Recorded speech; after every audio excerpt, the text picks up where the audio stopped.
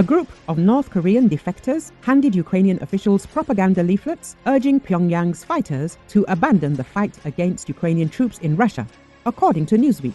The collection of former North Korean residents delivered the material, which includes written instructions and audio messages for North Korean fighters on how to defect, to Ukraine's embassy in Seoul, South Korea's Yonhap news agency reported.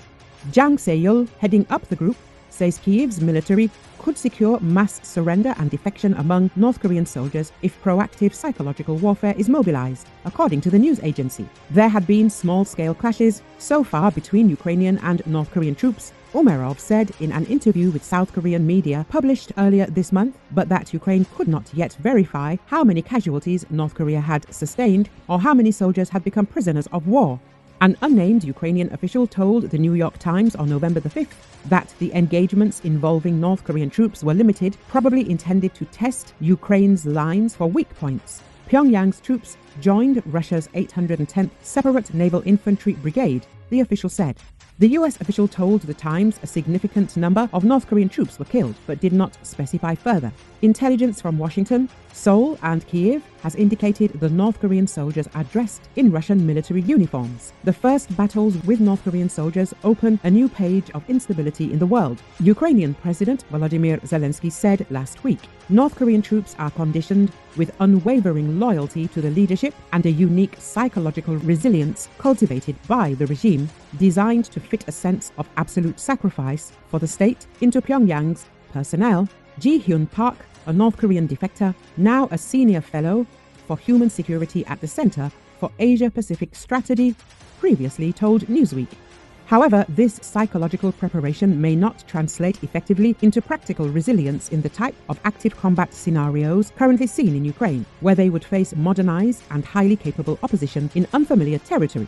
Park said North Korea may also face morale, desertion and defection problems if its troops start sustaining casualty figures approaching those Russian fighters are experiencing. Andrew Yeo, a senior fellow with the Washington-based Brookings Institution Center for Asia Policy Studies, recently told Newsweek.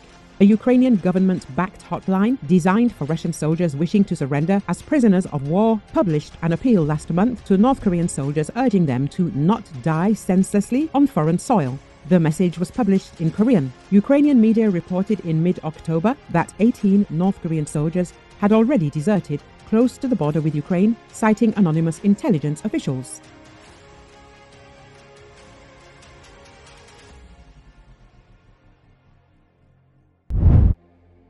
The Indonesian and Australian militaries began joint combat drills off Indonesia's main island of Java on Wednesday, with about 2,000 troops training in air, maritime, amphibious and land operations. They'll participate in a live-fire exercise near Benangan Beach of East Java's Situbondo district with tanks, artillery, infantry and attack helicopters, a joint landing operation and a non-combat evacuation used for a disaster.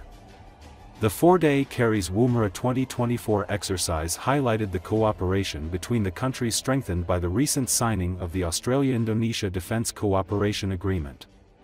Although Indonesia is often presented as one of Australia's most important neighbours and strategic allies, the relationship has fluctuated.